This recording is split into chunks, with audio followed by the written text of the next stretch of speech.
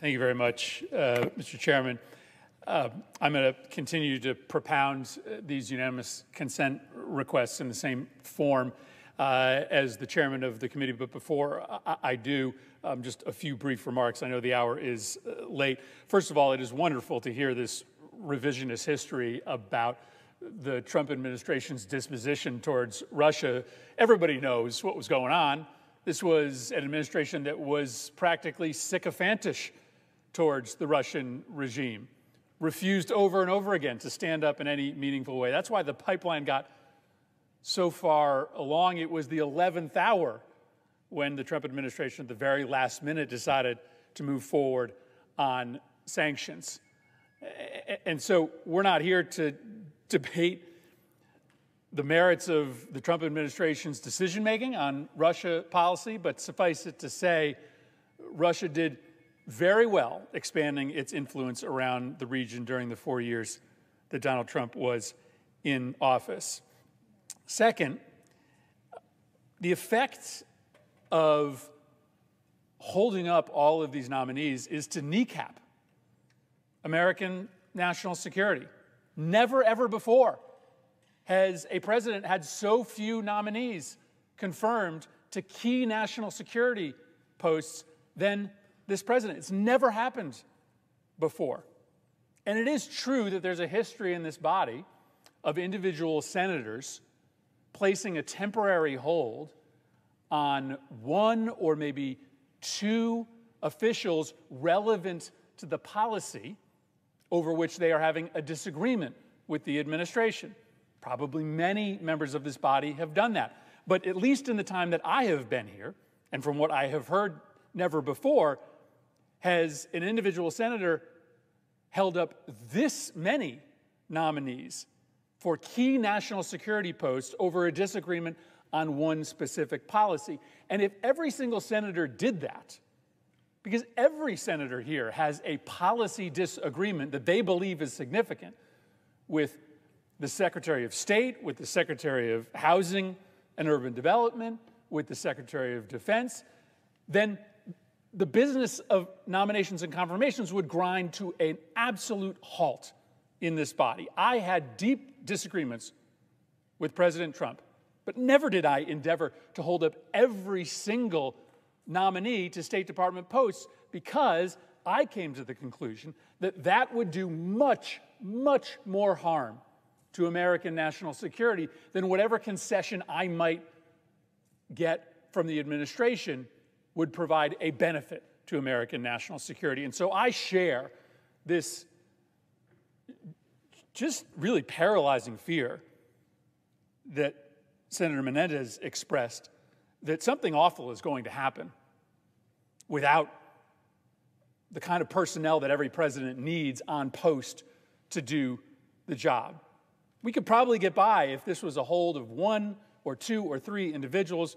We're talking about dozens of key national security posts that are left vacant because of the decision of one senator.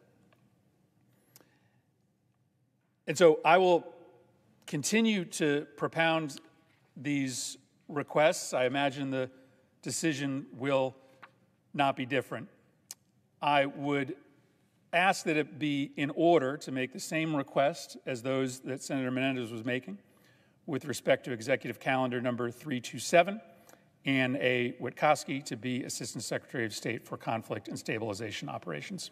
Is there objection? Mr. President. The senator from Texas. Reserving the right to object. You know, the senator from Connecticut spoke of revisionist history, and perhaps it was fitting that he did so, because we proceeded to hear quite a bit of revisionist history. The unfortunate reality is the Democratic Party in this chamber has been reluctant to stand up to Russia and reluctant to stand up to the Soviet Union before that for decades. The Democratic Party consistently has embraced weakness on Russia and the Soviet Union. I'm old enough to remember President Barack Obama in a debate with Republican nominee Mitt Romney, when Mitt Romney said we need to stand up to Russia, and President Obama turned to him and said, "Mitt, the 1980s called and they want their foreign policy back." because the Democratic Party's position was weakness to Russia. I'm old enough to remember President Obama leading over to Medvedev, caught on a hot mic, saying, "Tell Vladimir," that would be Putin, "I'll have more flexibility after the election." It was only when Donald Trump was elected that the Democratic Party suddenly discovered Russia's a menace. Now, I welcome that. I welcome that sudden discovery.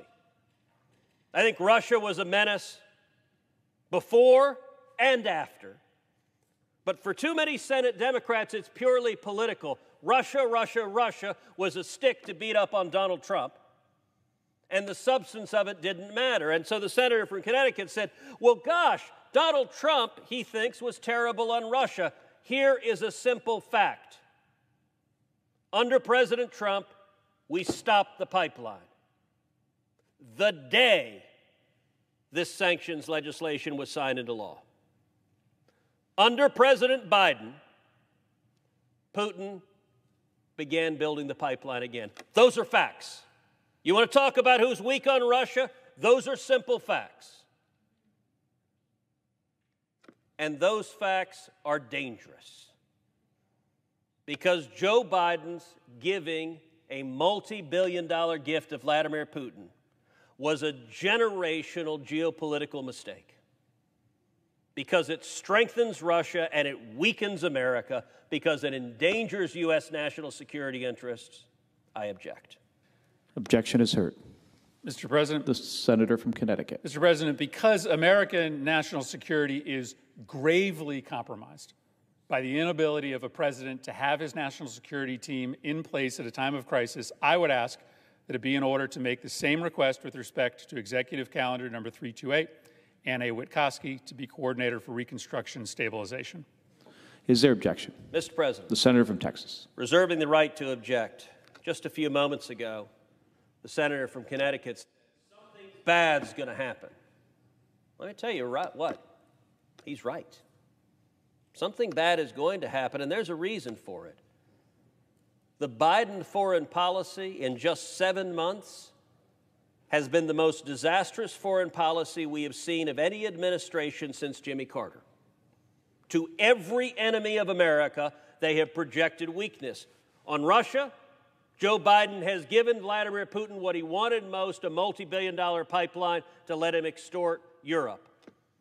On China, the Biden administration has been projecting weakness over and over and over again, including kowtowing to China and reversing the State Department policy on Taiwan, prohibiting Taiwan from displaying their flag or wearing military uniforms on U.S. government property, kowtowing to the Communist Party in China. On Iran, the Biden administration has set as their top foreign policy objective sending billions of dollars to the Ayatollah Khamenei, even as he's the leading state sponsor of terrorism in the world and chants death to America. And on Hamas, the Biden administration has sent hundreds of millions of dollars to the Palestinian Authority, much of which has found its way to Hamas and has been materialized in rockets raining down on Israel. So is something bad going to happen? Yes, because when you show weakness to our enemies, it encourages our enemies and they get more and more aggressive.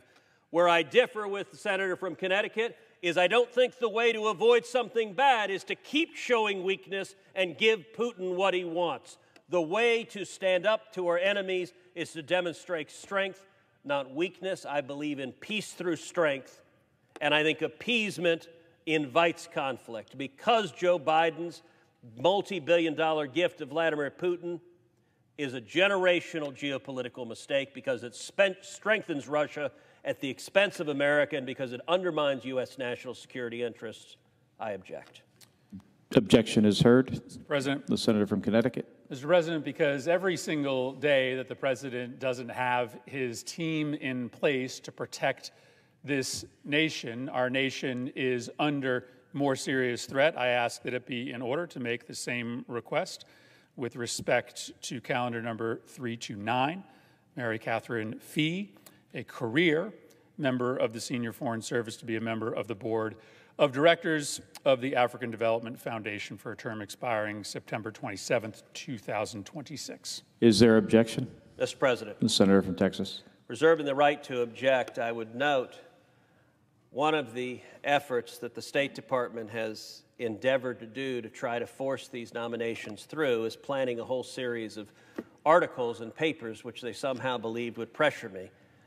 The most amusing of which was an article, I believe in Politico, if I remember correctly, that began ominously, "The mansions in Europe where our ambassadors reside are sadly empty due to this one senator's objections."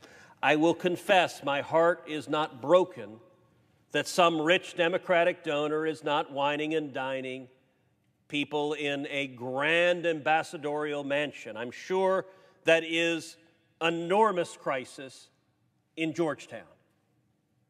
What I think is a crisis is making Putin stronger and Russia stronger and weakening Europe, weakening our allies, and weakening America. And because Biden's multi-billion-dollar gift to Putin weakened America, strengthened Russia, and undermined our U.S. national security, I object.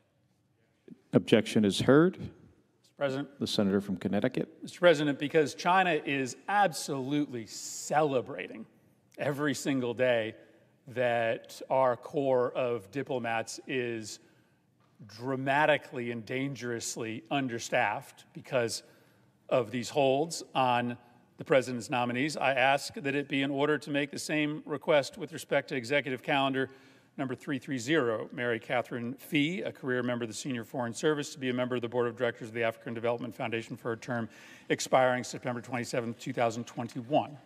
Is there objection? Mr. President. Senator from Texas. Reserving the right to object, I would note there's some irony in the senator from Connecticut expressing his deep concern about China just an hour or two after this chamber voted on an amendment I introduced that said that we should not be importing electric vehicles that were made in China using slave labor in concentration camps. And the senator from Connecticut and every single Democratic senator, save one, voted to reject that amendment. The consequences of that, the Biden administration is preparing to import millions of dollars of electric vehicles that were built, or parts of them were built, using slave labor in concentration camps in China.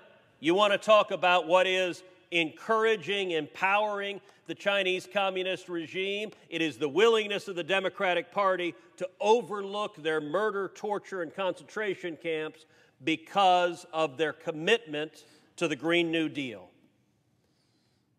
Because Joe Biden's giving a multi-billion-dollar gift to Vladimir Putin strengthened Russia at the expense of America, and it undermined U.S. national security interests, I object. Objection is heard. Mr. President. Senator from Connecticut. Mr. President, similarly, because without an ability to have U.S. diplomats on post, to have our most important leadership positions staffed, we make ourselves intentionally and deliberately unable to be able to manage crises across the world. I would ask that it be in order to make the same requests with respect to Executive Calendar 331, Mary Catherine Fee, career member of the Senior Foreign Service, to be Assistant Secretary of State for African Affairs. Is there objection? Mr. President. Senator from Texas. Reserving the right to object, because Joe Biden's multi-billion-dollar gift of this pipeline in defiance of U.S. law and contravention of the overwhelming bipartisan consensus of Congress, because it strengthens Russia at the expense of America and it undermines U.S. national security, I object. Objection is heard. Mr. President. Senator from Connecticut. Mr. President, I would ask that it be in order to make the same request with respect to Executive Calendar number 332, Lee Satterfield, to be Assistant Secretary of State for Educational and Cultural Affairs. Is there objection? Mr. President. Senator from Texas. Reserving the right to object, because Joe Biden's multi-billion-dollar gift to Vladimir Putin is a generational geopolitical mistake that strengthens Russia at the expense of America and that undermines U.S. national security, I object. Objection is heard. Senator from Connecticut.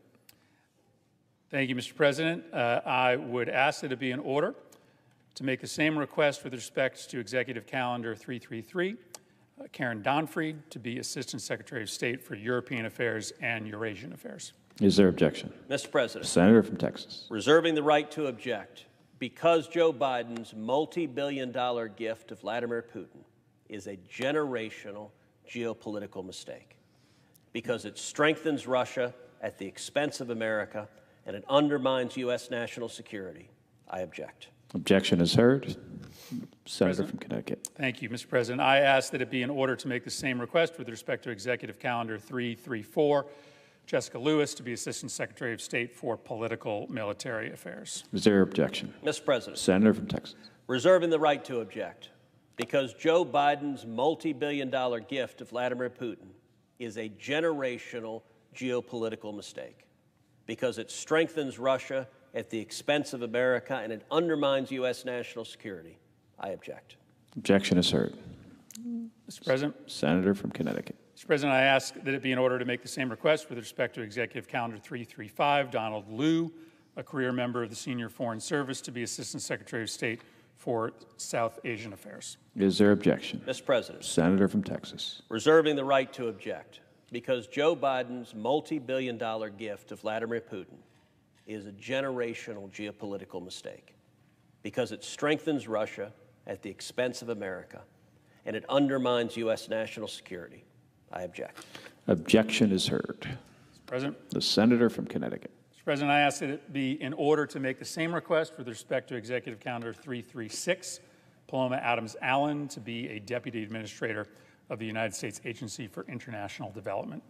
Is there objection? Mr. President, The senator from Texas. reserving the right to object because Joe Biden's multi-billion-dollar gift to Vladimir Putin is a generational geopolitical mistake, because it strengthens Russia at the expense of America and it undermines U.S. national security, I object. Objection is heard. Mr. President. The senator from Connecticut. Mr. President, I ask that it be in order to make the same request with respect to Executive Calendar 337, Isabel Coleman to be a Deputy Administrator of the United States Agency for International Development. Is there objection? Mr. President, The senator from Texas. reserving the right to object because Joe Biden's multi-billion-dollar gift to Vladimir Putin is a generational geopolitical mistake, because it strengthens Russia at the expense of America and it undermines U.S. national security, I object. Objection is heard. Mr. President. The senator from Connecticut. Mr. President, I'm at the final unanimous consent request. I'll make it in a moment. Just to note, as we're wrapping up here, this has taken a while, and this list of pending nominees is going to grow. It's going to get longer and longer. There are going to be more key posts that are going to go unfilled. And I understand Senator Cruz's desire to use his power to hold these nominees in order to get a change in policy from this administration. I doubt that the administration, which has already set a clear direction, has executed an agreement with the Germans, is going to abide. My worry, though, is that this won't be the end, that this is not going to be the last foreign policy decision that Senator from Texas or other Republican senators disagree with, nor will it likely be the last decision that any high-profile cabinet member makes that finds disagreement from my Republican colleagues. And so I end where I began, which is to say that Senator Cruz and I have a difference of opinion with respect to Nord Stream and the gravity of the moment that we find ourselves in.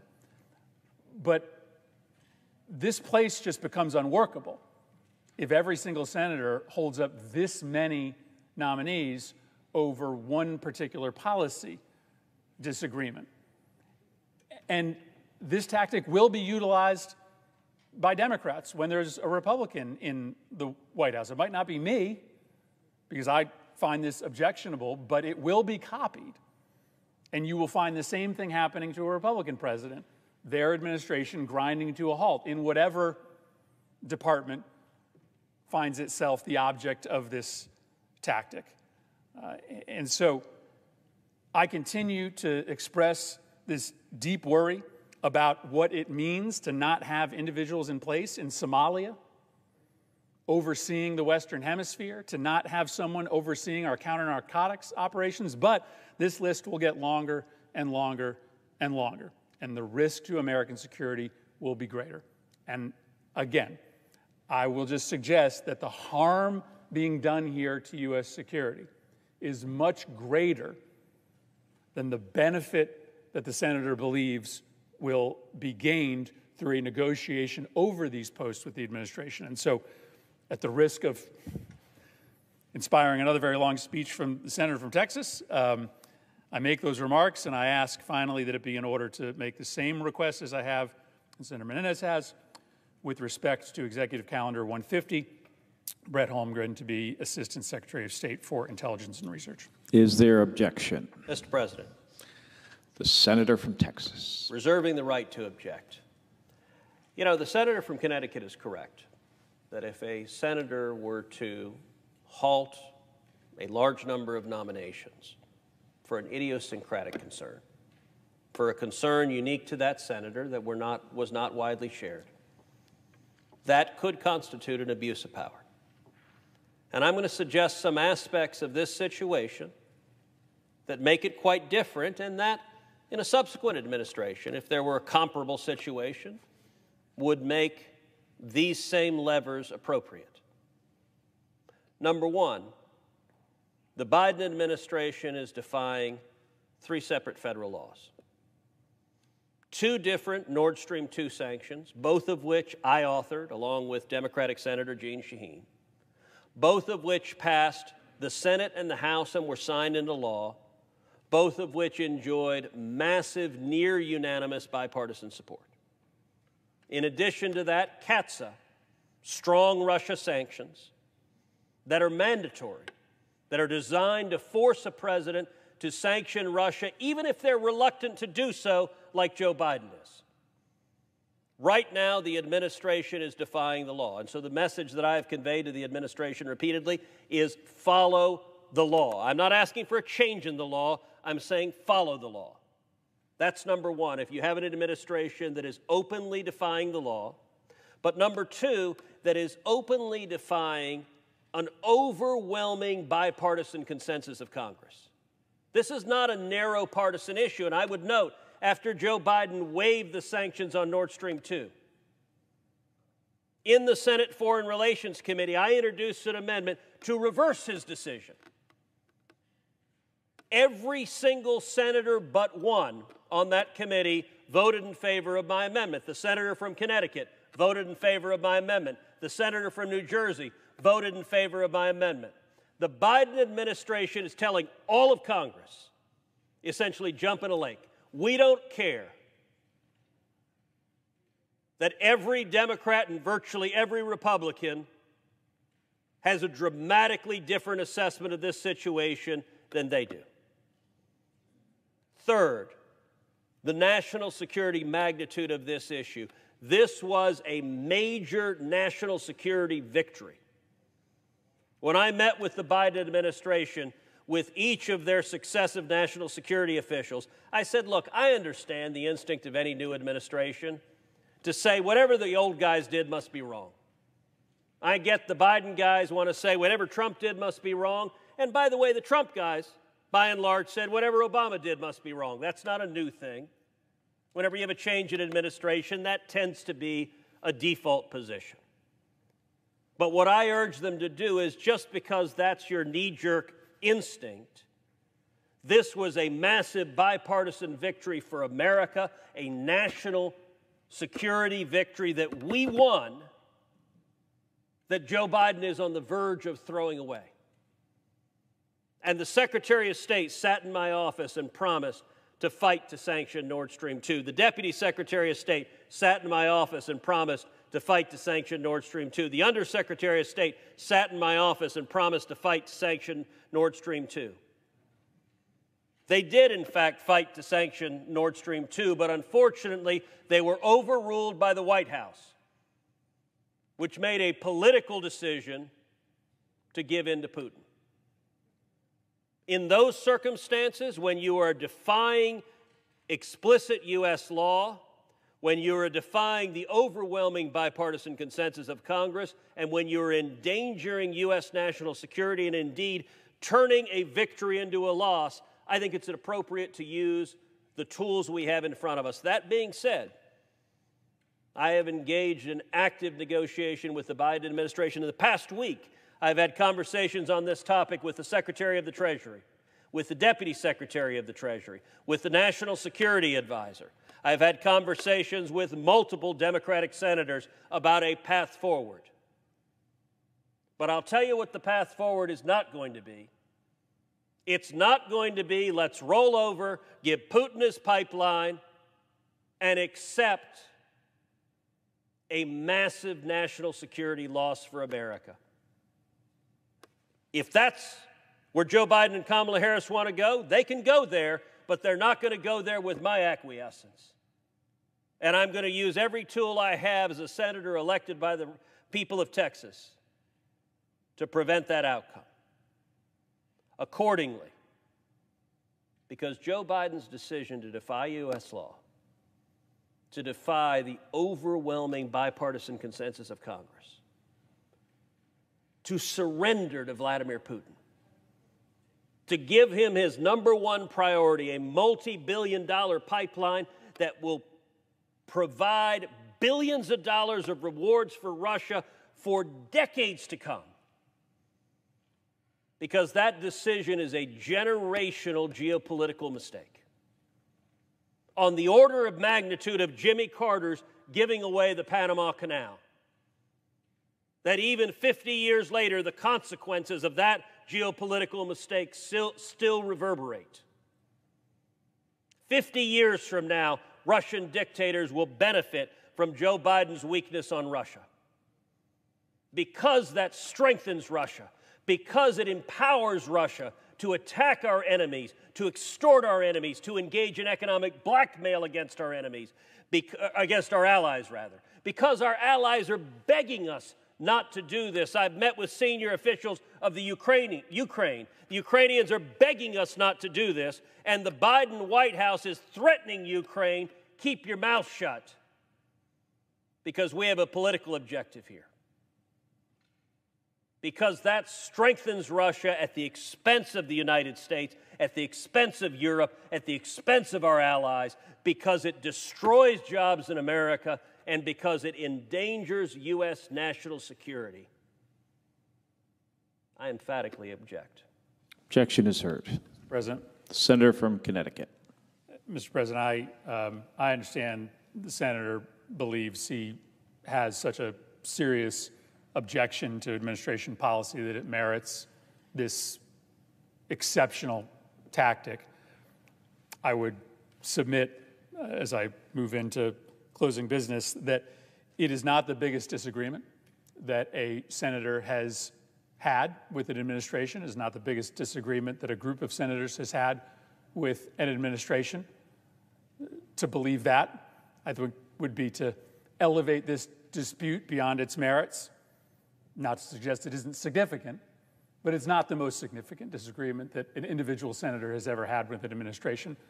What is exceptional is this tactic. Never before has a United States senator used their power in this way to hold up this many nominees at such a critical moment. That's what's exceptional. That's what makes this moment so dangerous. That's why Senator Menendez and I came down to the floor to try to unlock some of these nominees towards confirmation, because it is the tactic, not the disagreement, that is the exception. Mr. President, I would ask unanimous consent that the Senate proceed to executive session to consider the following nominations in block: calendars 268, 321, 189, 247, 267, 270, 344, 301, 295, 296, 297, 298, 299. that the Senate vote on the nominations en bloc without intervening action or debate. The motions to reconsider be considered made and laid upon the table with no intervening action or debate. That any statements related to the nominations be printed in the record. That the President be immediately notified of the Senate's action and the Senate resume legislative session. Is there objection? Without objection? The question concerns on nomination en bloc. All in favor say aye. Aye. All opposed, no. The ayes appear to have it. The ayes do have it. The nominations are confirmed. President, I would ask unanimous consent the Senate proceed to the consideration of S-Res 353 submitted earlier today. The clerk will report. S-Res 353 designating August 2021 as National Catfish Month. Is there objection to proceeding to the measure? Without objection, the Senate will proceed. Mr. President, I ask unanimous consent the resolution be agreed to, the preamble be agreed to, and that the motions to reconsider be considered made and laid upon the table with no intervening action or debate. Without objection. Mr. President, I'd ask unanimous consent the Senate proceed to the consideration of S-Res 354 submitted earlier today. The clerk will report. S-Res 354 celebrating the 100th anniversary of military aviation in Indiana. Is there objection to proceeding to the measure? Without objection, the Senate will proceed. Mr. President, I'd ask unanimous consent the resolution be agreed to, the preamble be agreed to, that the motions to reconsider be considered made and laid upon the table with no intervening action or debate. Without objection.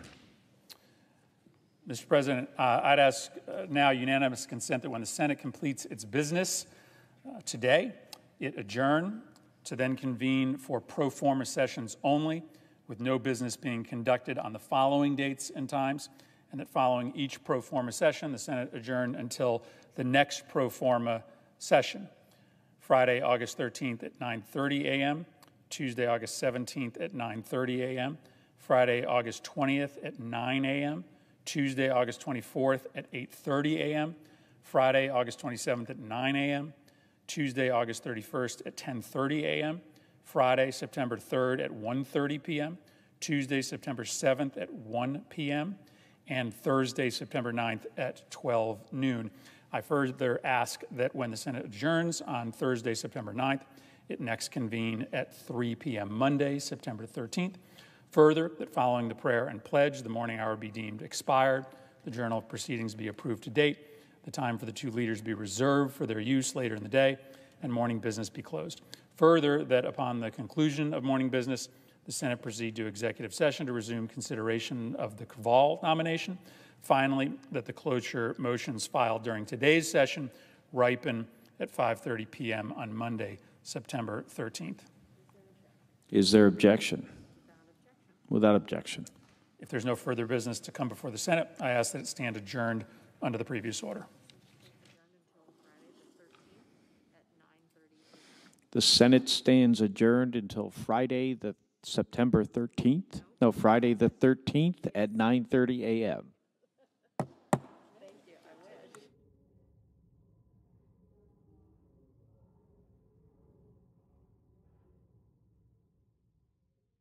All right, folks, thank you so much for joining us here at Golden State Times. If you're new to the channel, we encourage you to subscribe by clicking that middle button.